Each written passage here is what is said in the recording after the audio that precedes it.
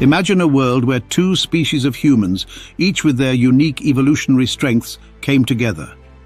Neanderthals, physically gifted specimens, were the apex of raw strength and resilience, perfectly adapted to the harsh climates of Ice Age Europe.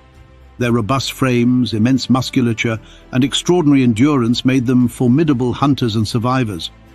On the other hand, Homo sapiens, less physically imposing, relied on their cerebral and tactical minds to navigate the challenges of survival. They thrived through innovation, collaboration, and adaptability, wielding their intelligence like a finely honed tool. Now, imagine the union of these two human species through interbreeding, a hybrid child born with the best of both worlds.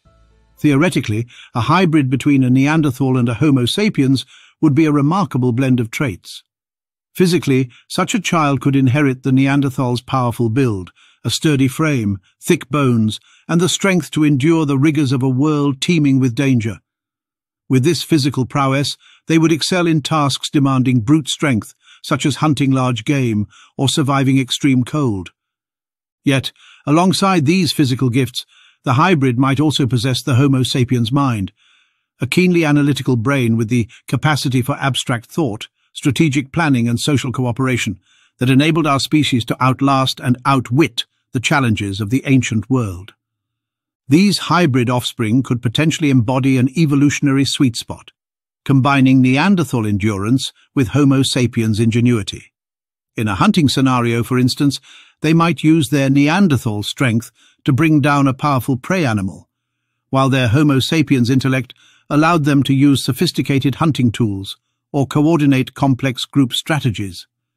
Their ability to think tactically and analyze situations, paired with their physical capability to execute demanding tasks, would have made them invaluable members of their communities.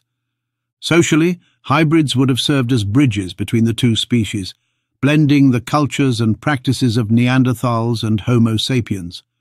With their physical gifts, they could master the intimate, hands-on hunting methods of Neanderthals, while their cognitive abilities allowed them to grasp the abstract symbolism and tool innovations of Homo sapiens.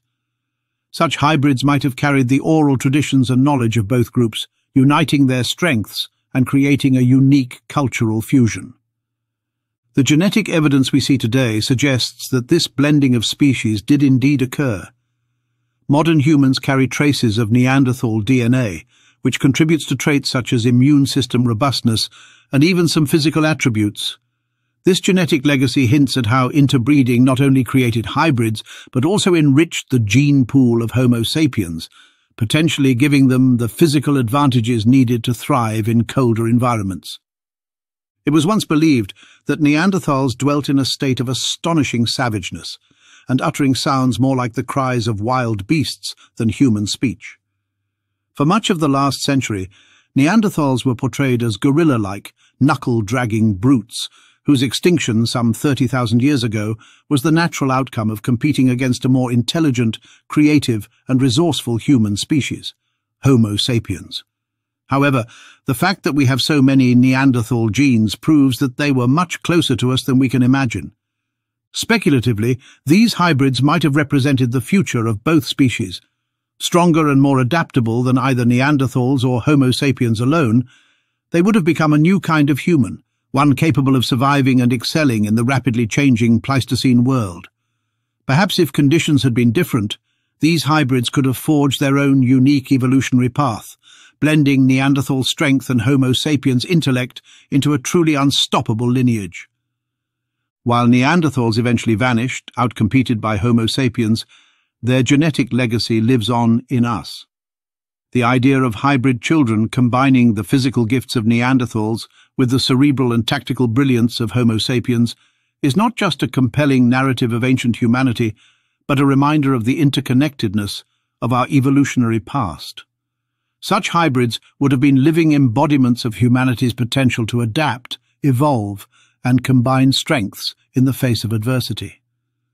In time, the children born from these unions carried the strength of both worlds, and their bloodlines would forever intertwine, a testament to the strange and beautiful ways in which humanity has always found a way to connect, even in the most ancient and untamed times. Indeed, the blood that coursed through this long-extinct species had more in common with us than we once believed.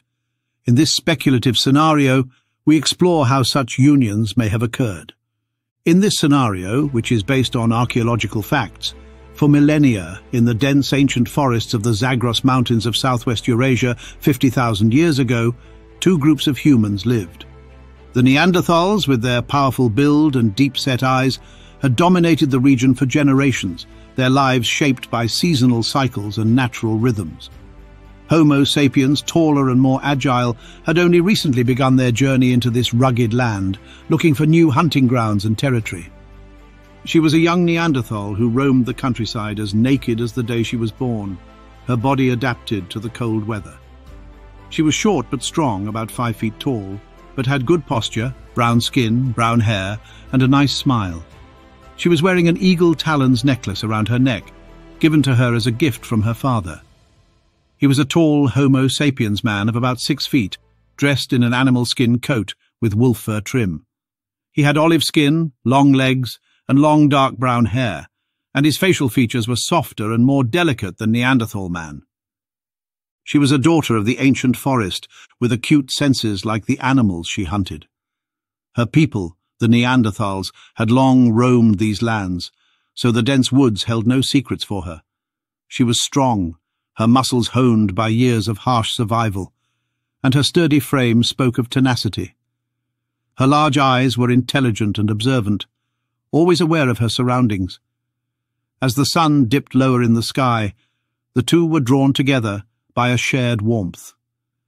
The Neanderthal, with her strength, and the Homo sapiens, with his quick mind, communicated via actions rather than words. They shared a fire, pushing the limits of their mutual curiosity.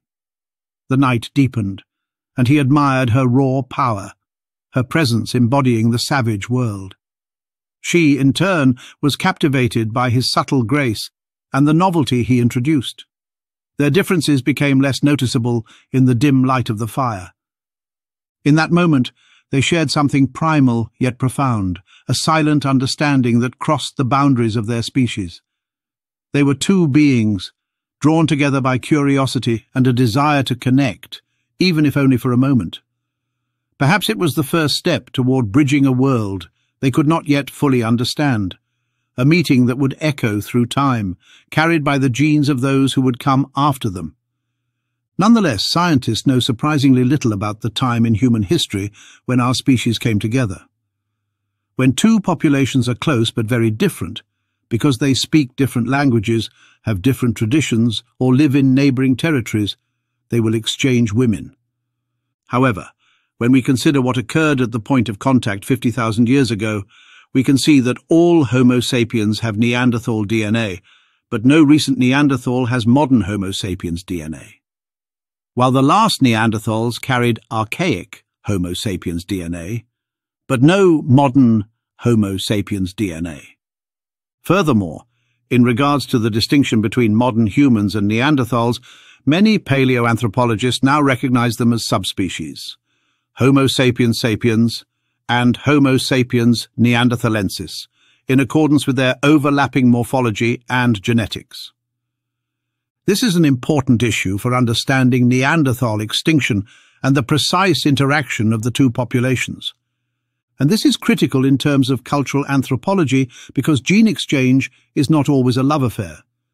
As previously stated, when two populations are close but vastly different, they will exchange women.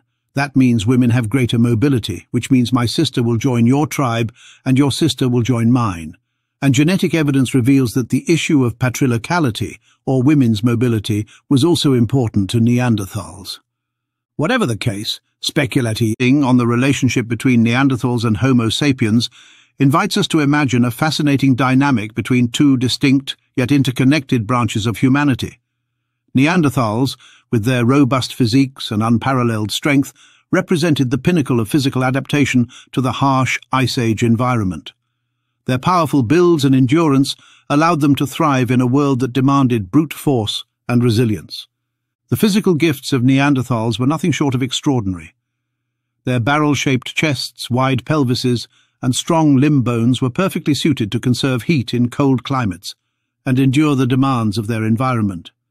They could exert immense physical strength, essential for hunting large Ice Age animals like mammoths and woolly rhinoceroses. Their thick skulls and robust facial structures further suggest they were built to withstand physical trauma, whether from hunting dangerous prey or navigating rugged terrain.